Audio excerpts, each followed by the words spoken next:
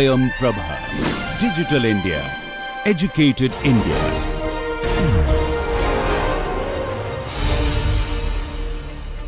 So is it okay? Shall we start again? Yes, sir. We inform. Yes, sir. Sure, I think. Yes, sir. Okay, so I hope all of you are here. Yeah, this is taking the attendance. So tells me when you are coming in and going out. That is good. Okay. So what we are doing, what I thought is usually I write a lot on the blackboard or the board. So what I thought last few days I got for myself something like this. There is a okay, I have to share the screen. Just a minute. Share the content and screen. You have to tell me if you can see it. Okay. I think. Can you see this? Yes, sir. Yes, sir. Yes, sir. Yes, sir. Okay. Now what I think I'll do is I'll write on this. Hopefully it will be as good as we can get. That is the best we can do. Let me see. Okay. So this helps me to write on this. I hope you can see now. Is it clear? Hydrostatics and Yes, sir. okay. So what I'll do is I'll try to write on this, and the usual blackboard will be replaced by this. So we'll work with this. Right. So the course is hydrostatics and stability. Not very easy to write on this, but it's okay. Yeah. So what we will be doing is basically first we will be dealing about the details of the ship. Let us go slowly. This part you should be very clear because the rest of your course in naval architecture will depend upon this. So details of the ship. In marine construction and welding, you will learn about the ship structures. There will be a little more on the details on the structures of the ship. This here we are talking about the main details of the ship, then the principles of flotation.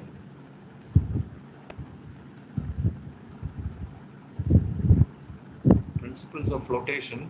As you might be aware, there are rules like the Archimedes principle form. I mean the laws like the Archimedes principle and the Stevin's theorem, which is we are going to do all that anyway. So we'll do the principles of flotation.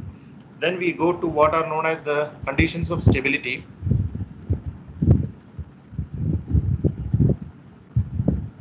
So the conditions of stability. These are the basic conditions of stability for a ship to float upright. So till now we did mention that the ship should float. First, of course, the ship should float. That is the first thing. But it is also important that the ship floats upright. So you can, you cannot have a ship if it is like this. It cannot float like this all the time. So that is not allowed. So you have to have a ship that floats upright. So this is the upright condition. So that is one thing. Those are the conditions of stability. We will come to things like GM, all those things, a lot of things on that. Then we will go into more advanced, a little more advanced conditions of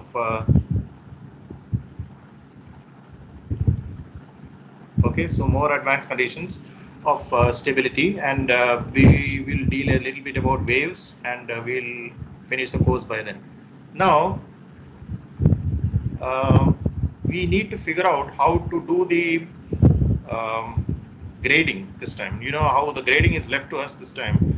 It's called a continuous evaluation process this time. Now what exactly it means, nobody is clearly defined it, but it means something like probably I should give assignments as the course goes on, and there will be no mid-semester, there will be no end semester. You know that. Other courses, they would have told you that already. Now tell me, what do you want? What should I follow for assignments and all? Is that what you would like to have? Assignments like every week, one assignment or something like that? Is that what you want? Yes, sir. That will be fine. That'll be fine, no? Okay, the only thing is that this week I cannot have because I haven't yet figured out how to use the assignments module of this MS Teams. So, but what we'll do is we'll have assignments. I will say maybe attendance will carry some marks, definitely. Some 20 or 30% marks can be for attendance. So you attend all the classes. Then some we'll have some assignments. So continuous grading in that sense. Now how to do that assignment part is still I have to see. So we'll go into that next week. By that time I will figure out probably how to deal with that. Okay. So what we'll do today is we'll just introduce ourselves to the course, the basics of the course, the hydrostatics of the course, basic hydrostatics. So as I don't know if you can see it, but I have put two class materials, like two class materials. I have put two books there. Now where to see that I'm not sure. I hope you can see that. One is so basically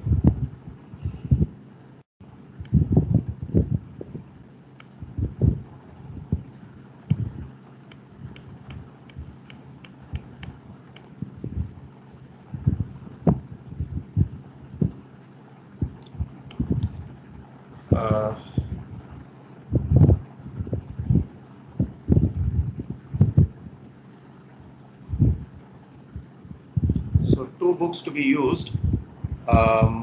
These are the two basic standard books in hydrostatics.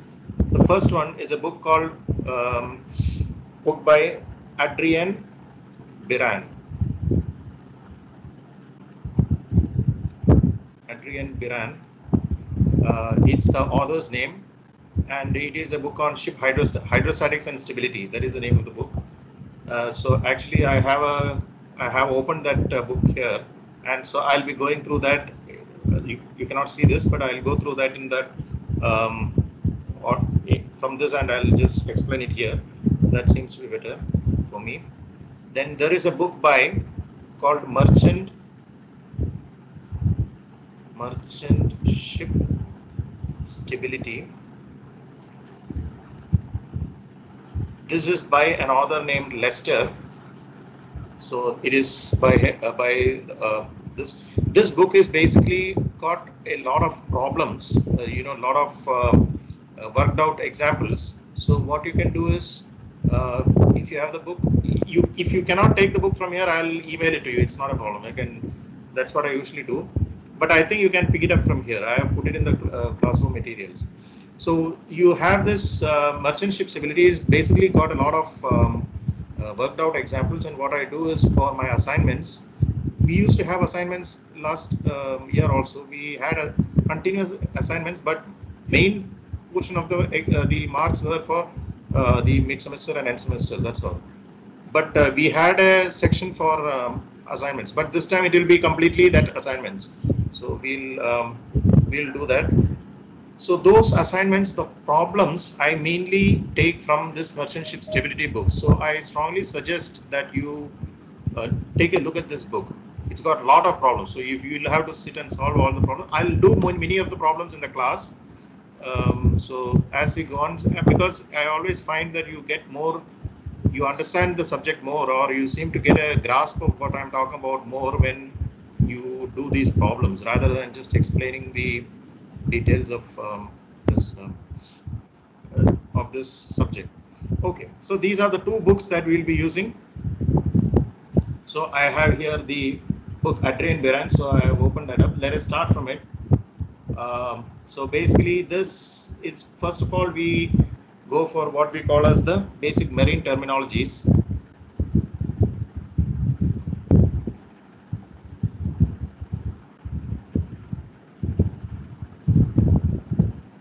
Marine terminologies. So as you can see, we usually draw a ship, and this is where the water is. So this is how you usually represent in this course. From now on, we'll represent it like this. We will this is the ship, and usually you write here WL. This stands for WL stands for water lines. Okay, water line. It is the region where the the air and the water, that height, that region is known as a water line. in this, as you probably wouldn't have done, but you know that there are a lot of waves also in the ocean. You know, there are a lot of waves, and they produce a different style of problems in case of this. It makes, for instance, the free surface would become like this. We are not going to do those things. In this course, this is the basic course on hydrostatics and stability. We will not do waves in this format. Very little of some trochoidal waves we will do at the end. But other than that, nothing more of waves. All the water lines we are considering are all in calm seas. Okay, so it will be like the first one I drew, the horizontal line. So that is what we are dealing with. Okay, then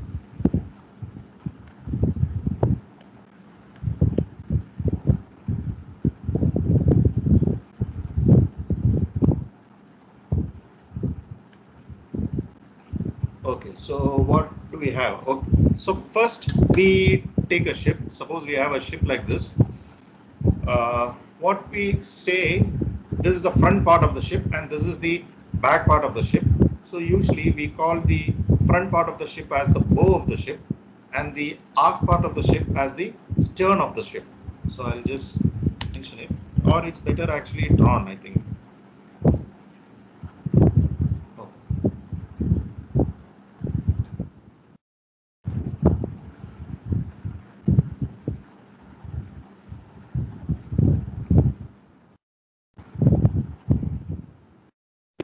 This is what I said, a lot of problems.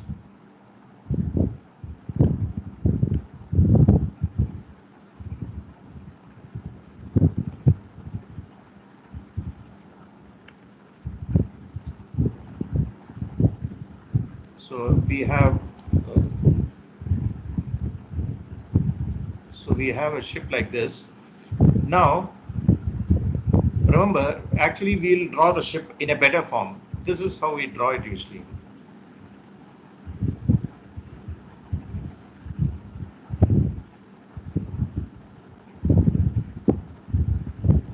Sorry, it didn't come properly.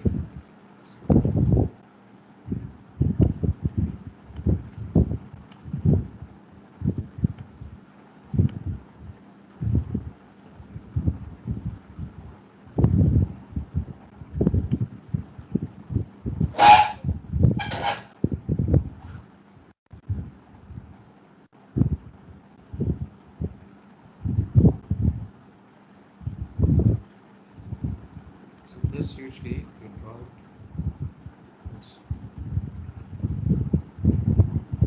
See, just to draw a ship, I am taking so much time.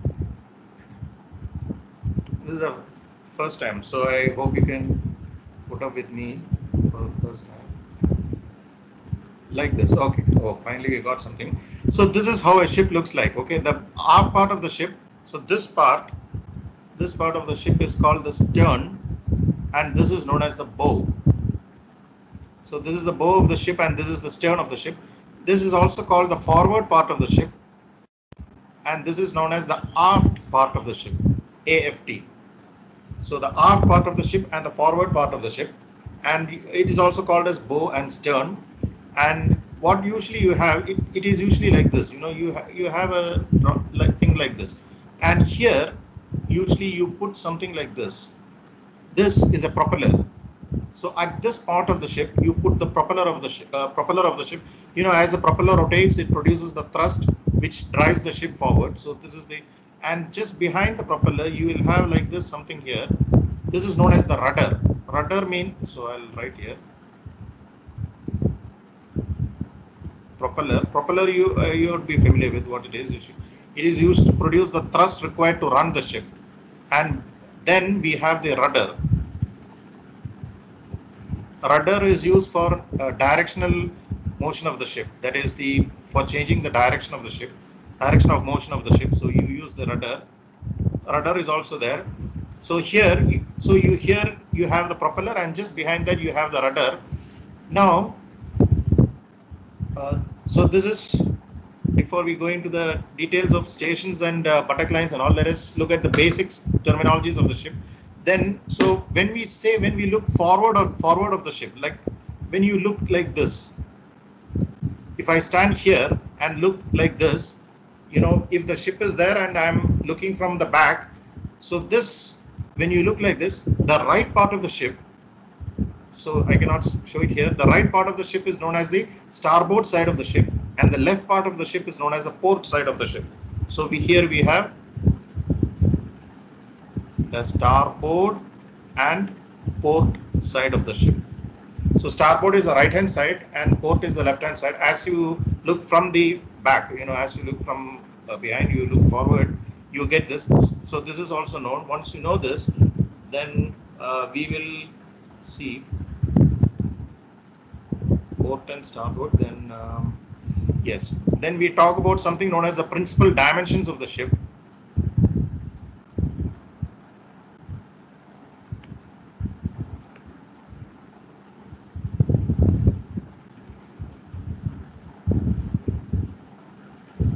Let that ship be there. Okay, so then we have there is something which we call the principal dimensions of the ship. Now this is also known as the principal particulars of the ship. Sometimes it's known as the particulars of the ship. As you can guess, these are the basic things you need to know about a ship when you are starting to design the ship. The first one, of course, is the length of the ship. So the length of the ship, as this figure can show, there are a couple of lengths actually. It's not enough to say the length of a ship, because there are a couple of lengths which are used as in different different situations. We use these different names. One, there is something which we call as LOA. It is known as the length overall. This is the distance starting from here going up to here, the overall length of the ship. It is from the aftmost, so this will be the point. It will start from here and it will go up to here. This is the maximum length of a ship. Then comes something known as L. It is written in two forms, LBP or LPP. Both are same, perpendicular to length, perpendicular to perpendicular, or length between perpendiculars, LBP or LPP. So this is basically, now what does this mean? What we do is we can divide this whole ship like this.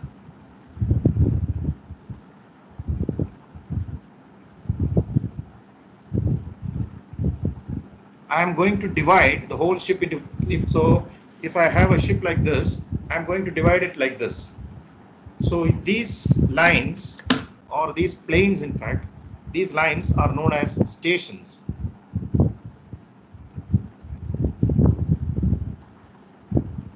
Stations, okay, these lines. So basically we start from a station 0. This is not the station 0, it's drawn. I haven't described what is station 0 yet. Let's say this is station 0, this is station 1, 2, 3, 4, 5, like this, up to station 10. Let's say starting from 0, it goes up to station 10. These are basically divisions of the ship. I mean, the whole length of the ship is divided into into these different sections. So the first one, the one at the aftmost side, is known as the aft perpendicular. Aft perpendicular. Aft perpendicular. This is the AP. This is known as AP. Then the one at the frontmost, the one which is at the forwardmost, is known as the forward perpendicular.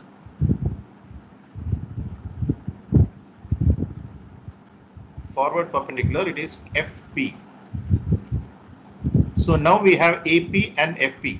So these are known as the two perpendiculars in naval architecture. In naval architecture, these are the two perpendiculars. There is an aft perpendicular and there is a forward perpendicular.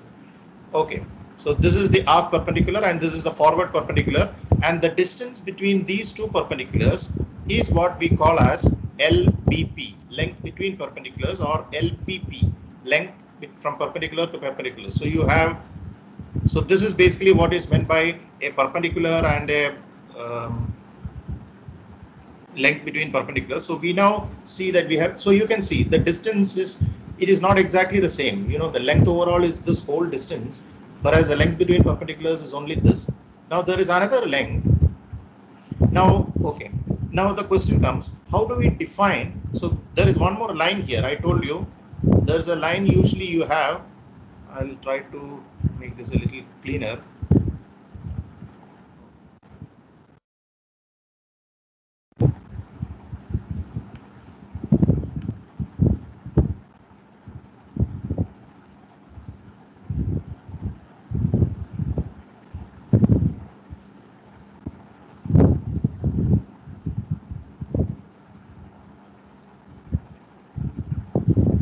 Okay. So, so we Excuse me, have, sir. yeah. Sir, Yeah. can you full screen the paint? Full screen the thing. Okay.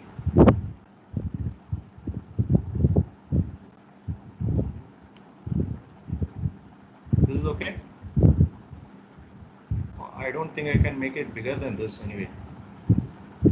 Yeah, this is okay. Is it okay now? Is it better? I think it'll be. It's a little better. Yeah. Yeah. I think you can make this also a little bigger probably. Oh no. Probably it's better like this.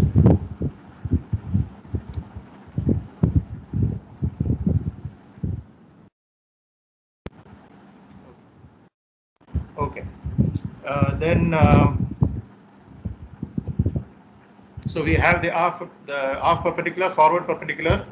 Now, yeah. Now we define. Now we have to see how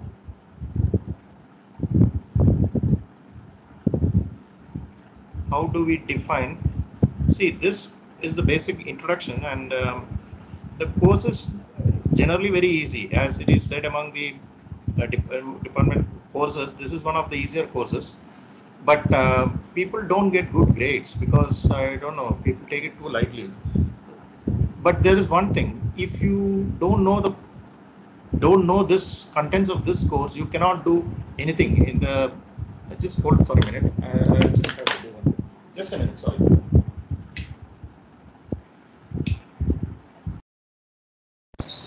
Sir, you are muted.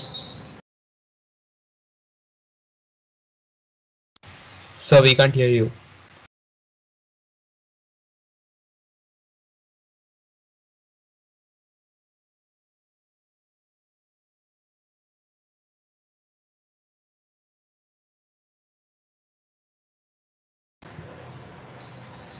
Somebody muted you, sir.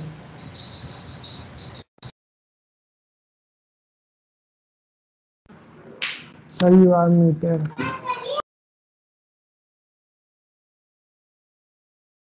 Sir, we can't hear you. Sir is not present there, I think. He left the meeting. Sir, besides the leave button, there is a microphone like button which is right now strike and strike at the left. Sir, please click on the microphone button, sir.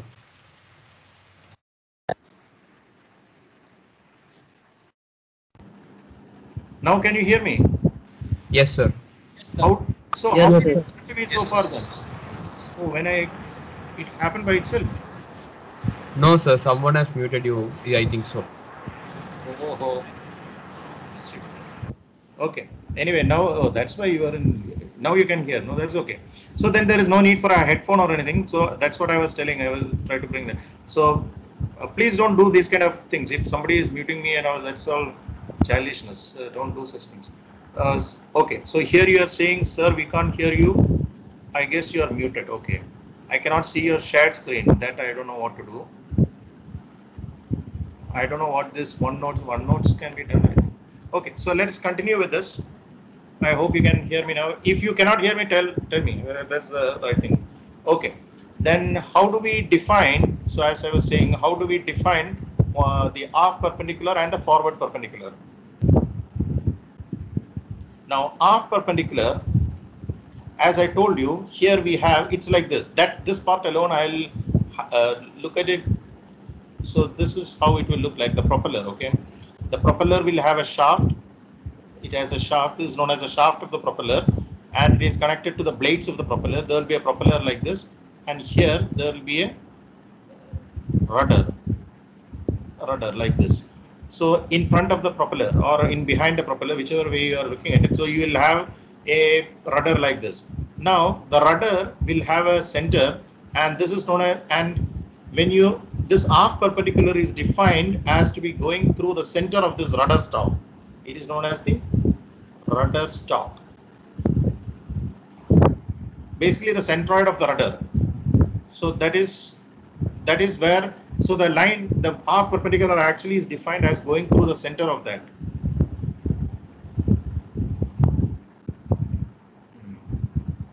And then you have the, this is the aft perpendicular, this is the aft perpendicular, this is how it is defined.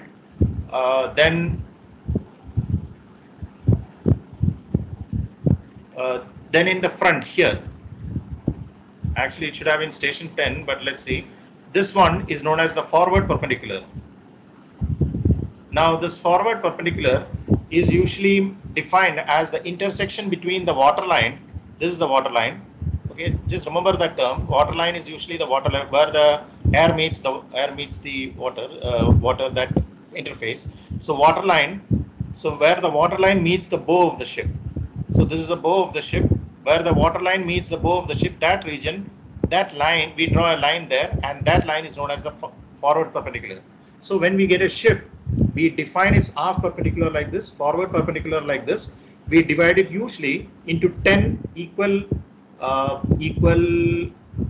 intervals, and we call them, and we have usually starting from 0 to 10 you will have 11 stations. So this is a general method followed in hydrostatic, in shipyards anywhere, and this is not so you will have these stations from 0 to 10 equal intervals, and the 0 as the aft perpendicular and 10 as the forward perpendicular. That is a mistake here. So it is not, this is not 10, this is 9 and this is 10.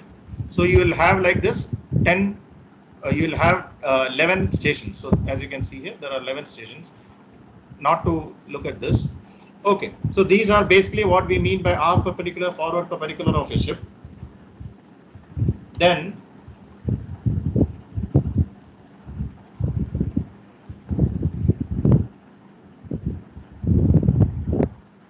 after perpendicular, forward perpendicular, bow of the ship, then we have we have defined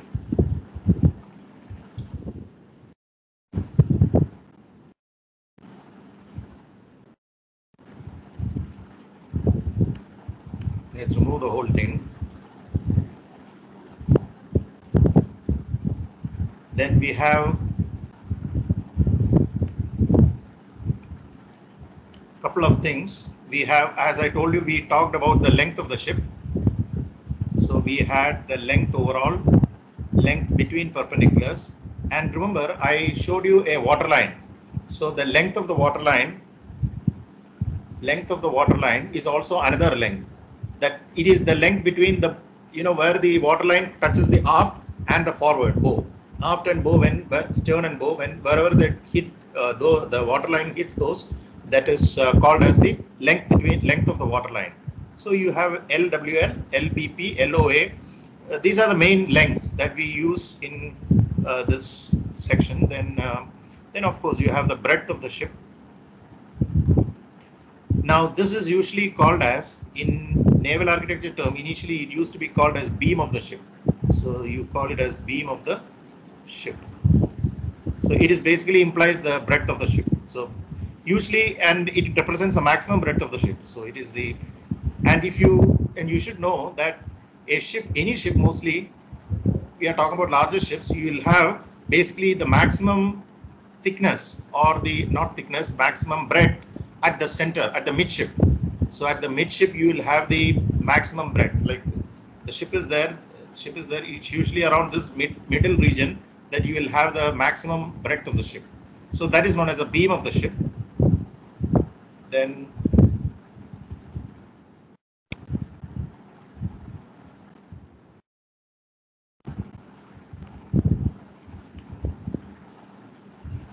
beam of the ship. Okay, let that go. Then the things that we talk about are three. So after length and breadth, we come to what is known as the draft of the ship. There are two spellings for this draft of the ship. It is usually spelled as draft, which is the American spelling, draft, or it used to be called as draught, D-R-A-U-G-H-T, which is basically the British spelling. So the draft or the draught, basically both represent the same thing. So if you have a ship like this,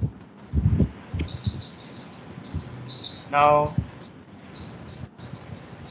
this is known as the draft of the ship. And this is known as the depth of the ship. These are two terms. As you can see what it means from the figure. I mean, I don't have to explain anymore what it is. So can you? Yes. So there's a problem. You define the forward perpendicular where the waterline meets the bow of the ship, right? You meet, forward perpendicular is where the waterline meets this thing. Yes. The bow of the ship. As the load increases in the ship, so waterline changes continuously according to the load. Yes, it is defined usually. Yes. That is a good question. Usually it is that I didn't mention. Now, usually all these things are designed for something known as a design waterline. Okay, there is something known as a design waterline, which is basically, actually, if you look at the ship, there will be a line drawn on the ship, on the side of the ship, one waterline, which is very important. Everything is defined with respect to that. So that is a question, right? I think that is what you are saying. Because the waterline can change, obviously. When weights are added to the ship will sink. In fact, that is what you are going to do in the rest. But there is something known as a design waterline, which is fixed. So, and this, as you keep, but the fact remains that as you keep on putting weights, the draft keeps on increasing. This is basically the Archimedes principle that is coming as the next chapter. So, as you can see, the draft will keep on increasing, and the depth will keep on, depth will remain the same. But, and there is one more term here, this one, that is the depth minus draft. This is usually known as a freeboard.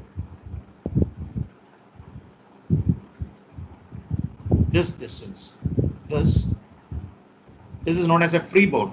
Please remember these terms, like when you are, whatever you are doing in the department, these are basic things, basic nomenclatures that you will need to know. So remember these things. Depth and draft and all is like draft is going to be the most important term probably in this course. So then the freeboard is something you should know, of course. Then we can have other things. There are some other things as well. For example, when you have like this a ship, usually you will see that the ship is like this. Okay, not like a U, a very faint. It's been highly exaggerated in this figure, but there is a faint decrease and an increase. So here, this is known as shear, S-H-E-E-R. So this is known as shear aft, whereas this is known as shear forward. So there is a shear, that is that slight increase in this is known as a deck, and so slight increase in that shape, slight curvature, it goes up in this format. Again, I tell you, don't draw like a U or anything. It's nothing like that. It's just a very faint, very faint curve. So very faint this thing, and then similarly we can have another thing. Suppose you look at the ship from the other way around. Like if this is the ship, suppose you look at it like this, then you know that you will have a section like this. This is what we mean by this drawing. It is known as a cross section. This is, so it's a little curved. This is known as actually a cross section. And here also we will have a water line. This usually you write it like this again, WL. Now this line also, this is the deck, okay? This is the deck. It is not usually like this. It is like this. Like this. It's slightly like this. The reason for that, actually, if you think a little bit, you can tell me what would be a reason to make a deck slightly curved like this?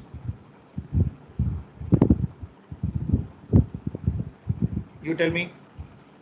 Just think. It's a very simple reason. Actually, you can think logically. It will come. Why? What is the point of doing that?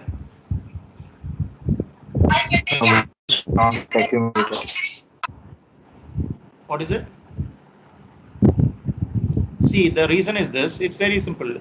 Usually, when a ship moves, due to some reasons, maybe there is a wind, there is a very strong wave, etc. Water can come on this.